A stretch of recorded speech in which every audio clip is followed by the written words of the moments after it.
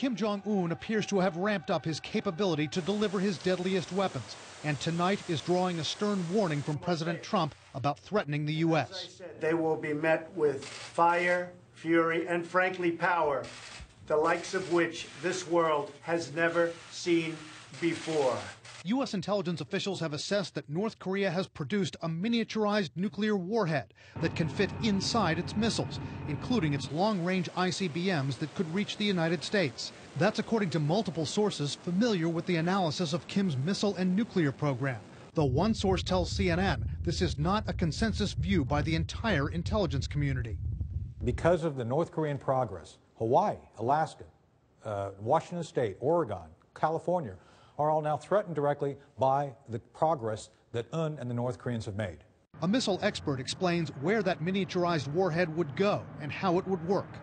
Within this nose cone or shroud would be the warhead. That would, goes up into space, separates, comes back down, and a kind of pointed object is going to enter the atmosphere very, very fast.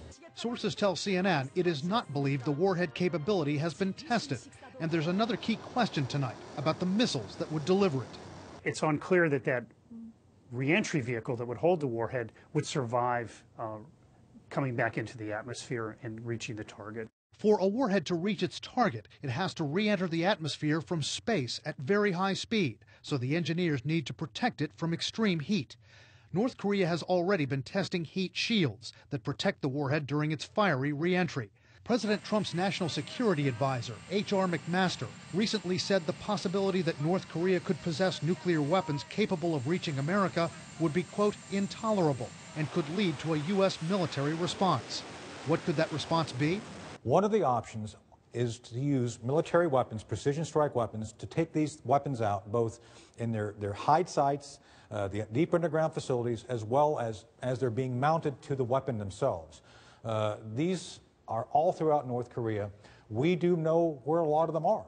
But that option comes with a warning tonight about how Kim Jong-un could strike back. Because we have Seoul right on the border within direct artillery range, one of the very likely retaliations would be a launch of weapons, direct artillery weapons against Seoul.